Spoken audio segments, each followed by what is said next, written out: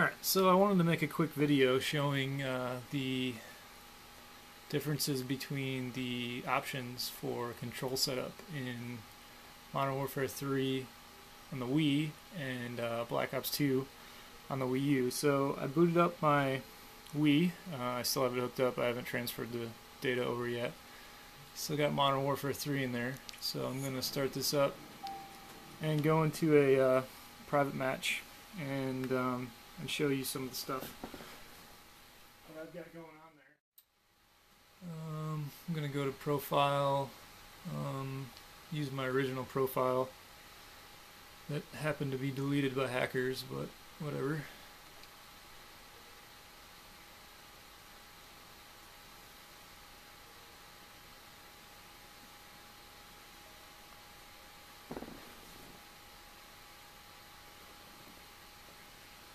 Alright, so private match. We'll just go ahead and start the game.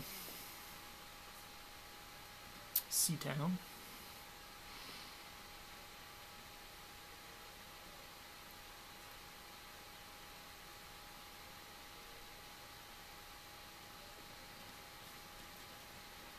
Auto assign.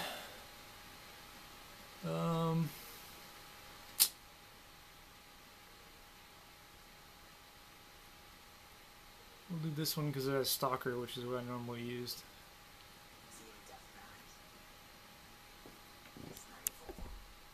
Alright, so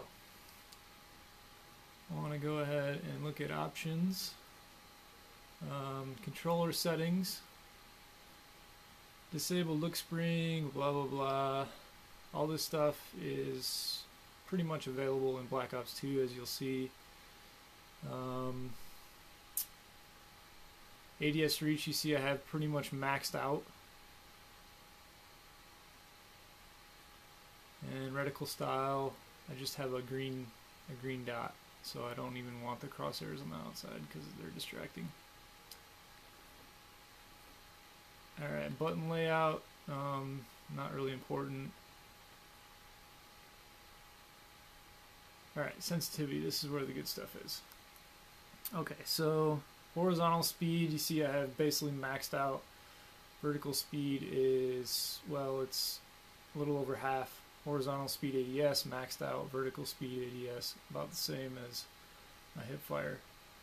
Dead zone fairly small, not zero, but fairly small. I keep them not zero because I like to have a little bit of space in the middle to sort of point around in without my screen going all over the place.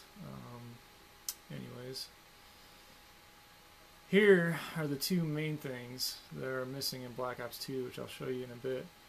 So you have cursor sensitivity actually quite high and cursor speed completely maxed out. My camera sensitivities meanwhile are low, and scope sensitivity is also low, but I never really dialed that because I have never sniped in this game. Turret sensitivity, also never really used a turret, so that could need to be changed. But anyways, you can see cursor sensitivity for me quite high, cursor speed as high as it goes. So let me show you how this looks in the game. Alright, so you can see that if I can put the Wii remote in front of the camera here a bit, I'm not sure if you can really see it. That's my thumb. Okay, so you can see if I make a small move with the Wii remote, it's followed. Let me get up where you can see it here. It's followed quite well with a little bit of lag. But you see I'm just making very small movements, and it's quite a large amount of movement on screen. Now if I go fast,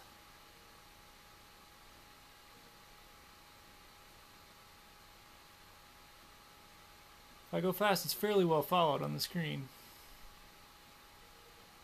So I think this has to do with cursor sensitivity and cursor speed. Now let me go back to controls and mess around with those a little bit more.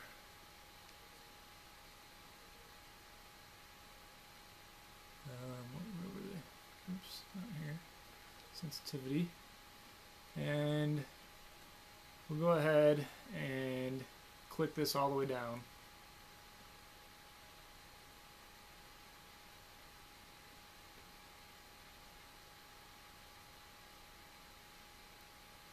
So that was 18 clicks above 0. We'll set it to just 2 clicks above 0 and go back to the game and see what happens. Alright, now here's my... Oop.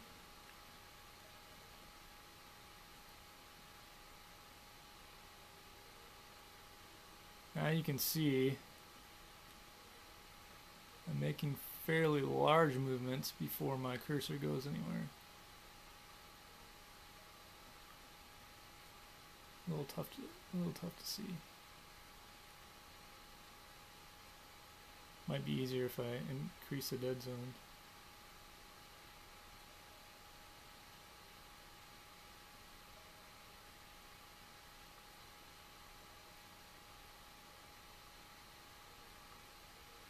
So this is quite a bit more what I'm calling sluggish. Also, if I make the same quick movements I was making before, doesn't really follow it at all. So it basically makes the the dead zone within the dead zone that much smaller.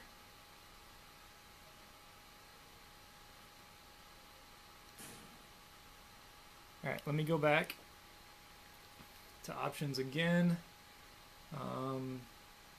Want to go to sensitivity just to make this a little more obvious. So I was 3 spots above 0 there in width. I'm going to bump this way up and this way up so I can exist within it with my cursor. So again, this is with low cursor sensitivity. You can see my Wiimote here in front of the camera.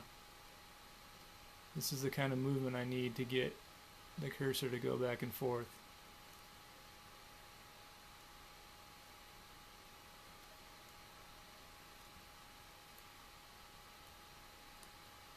With low sensitivity. And you can see that it doesn't follow my movement whatsoever if I'm moving fast and small. Now if I move fast and large, it does a decent job, but still you can see I'm completely out of phase.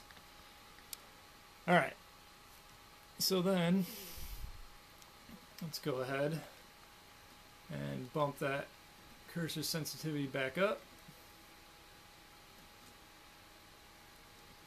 so I can show you the difference. Alright, here's my Wii remote again. You can see I have to move it very little. And it also does a better job of the fast movements. Yeah, definitely much better keeping track of those fast movements.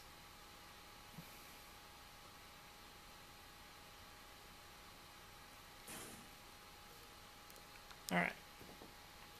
Last thing I want to look at real quick, because I never totally figured out what it did, is this cursor speed thing. So this has been, I've showed you both now with very large cursor speed. I'm not going to drop this to fairly low.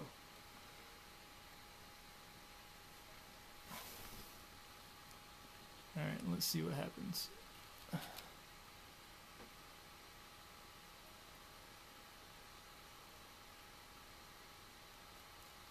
Yeah, actually, nothing real obvious to me there in terms of difference.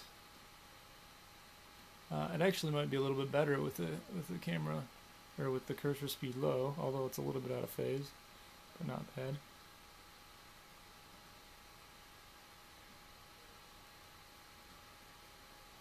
So Yeah, that setting doesn't do a whole lot. Maybe a tiny little bit of phase lag introduced there.